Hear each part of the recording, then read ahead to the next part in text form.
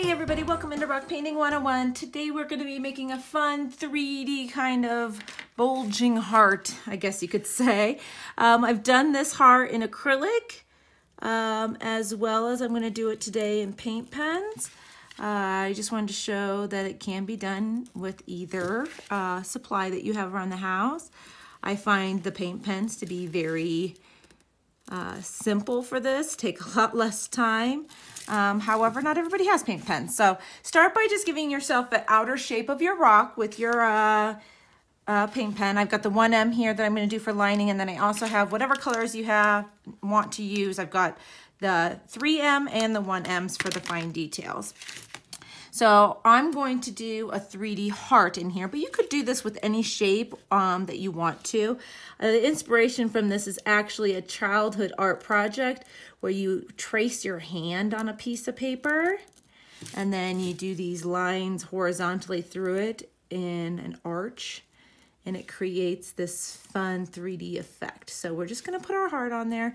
If you can't freehand a heart that easily, go ahead and cut yourself a template out of a piece of paper. I do have my Post-its here to help with my lining. If you have a flexible tape measure, like the fabric style ones where you can go around people's waists, that will work too. It's just nice to be able to put something down on your rock that you can kind of press down and get a straight line. So what we're gonna do is we're gonna make a checkerboard on top of this design. But we're going to change the way the lines are. We're gonna manipulate them a little bit in the center of the heart. So we're gonna start by doing our checkerboard on the outside.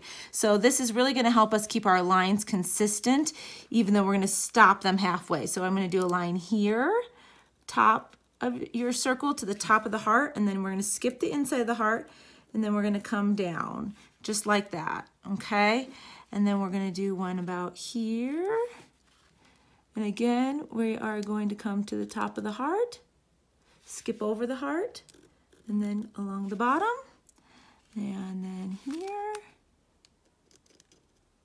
And then we're going to stop at the heart, skip over to the bottom. And you could do as many or as few checks on here as you want to. Let's do one here.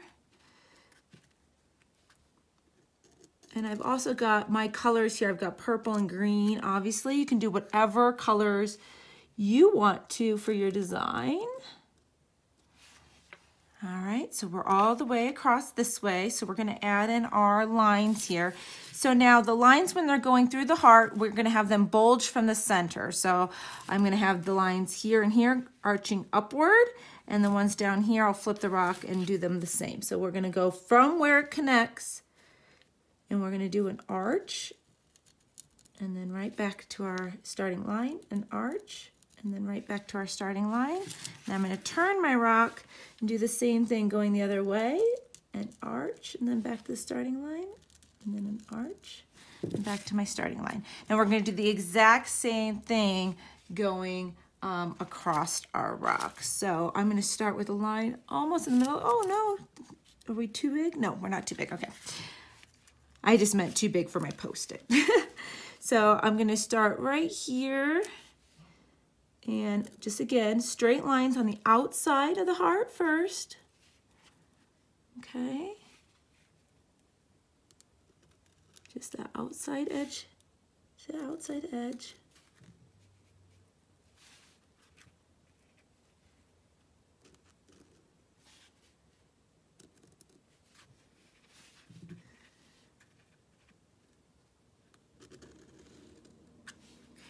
And then we're going to go down to the bottom as well.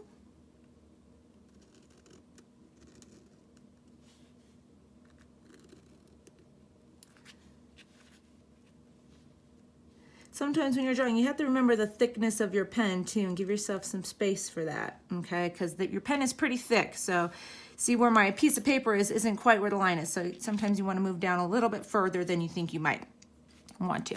Okay, now you have two different options here when you're in the center. You can have it all bulge in one direction, or you can have it bulging out from the center. So I'm going to do this one bulging out from the center. So I'll start here at the bottom. We've got these two lines. I'm going to just do a little arch here. Okay, and then this line to this line. Make sure you kind of eyeball where you're heading before you start your arch, okay? Because sometimes it can be tricky. It can play a trick on you. So here to here. So we're gonna go downward like that. And then I'm gonna turn and start going upward. So I'm going from here to here.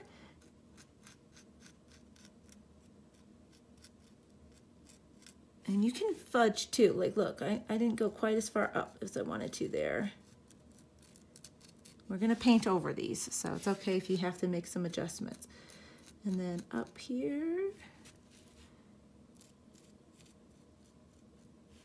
And I didn't draw my line in between. You would have the arches go to that crossing line, okay? So just like that. We're gonna let our black dry a little bit here in the center because we did those lines last. I'm gonna start blocking out where my checkerboard design's going to go. So I've got my two colors here, so I'm just gonna start by putting in some dots, okay? So I've got, so purple, purple, like that. So it's every other spot should be purple unless it crosses over into your design. So we've got purple, purple, purple there, and then inside the design, that will be purple, that one will be purple. So I find it easier to go through and try to mark your colors first. You shouldn't have two colors touching, but every once in a while, we'll try to trick you and trip you up. So if you're unsure, leave it blank for the time being, and then come back to it.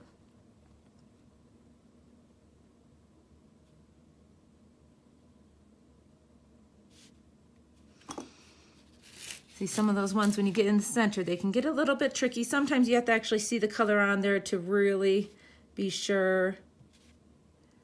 And purple, purple. On the outside, it's pretty easy because it's a standard checkerboard. It's just sometimes when the lines overlap, they can get a little bit tricky for a little bit. So, got most of them marked here. Purple. And make sure that if you're correcting a mistake, you don't get messed up in that area either.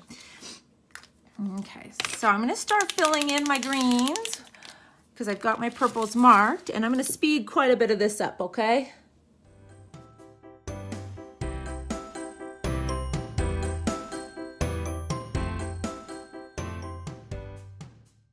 As you continue to fill in your lines, you'll really start to see that kind of 3D shape take figure. And it really starts looking cool. So see, you can kind of just go right over those lines. See, I kind of changed that arch there because I didn't like, it wasn't quite enough for me. So you can just go right over your black, and it's no problem to do that. If you can still see your black through, you can always do a second coat once you're done with your purple. But I think I've got all of my greens done here. So we're gonna start in with the purple. We'll speed it up a little bit for you, and we'll show you when it's done.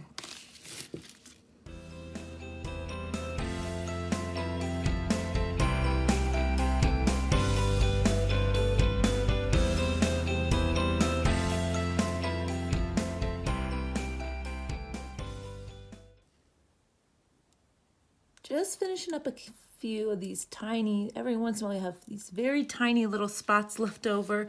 It's easier to get in there with the 1M pen to get the color in.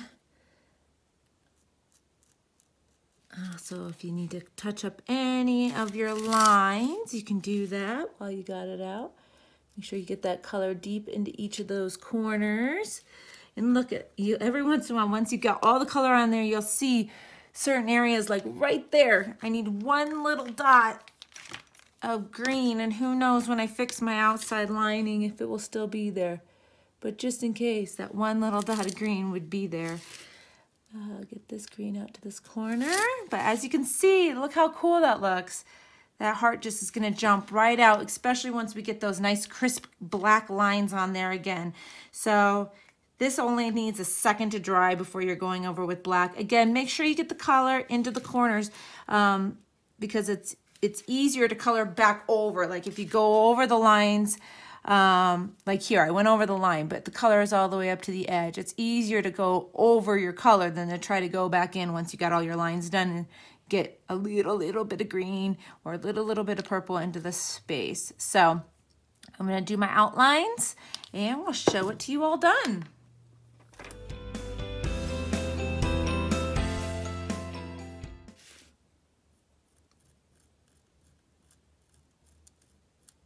Just finishing up the last couple lines here.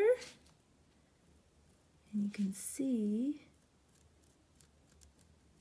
how cool this design is. Love it. No pun intended. Look at that. Isn't that neat? And really, such a simple design process. It just looks really cool when it's done. Just almost looks like that heart just really pops right up out of the design, doesn't it? So I hope you guys enjoyed this tutorial. Make sure to subscribe and give it a thumbs up, all that good stuff. Let us know in the comments what you think. And we will see you all soon with something else new. Bye-bye.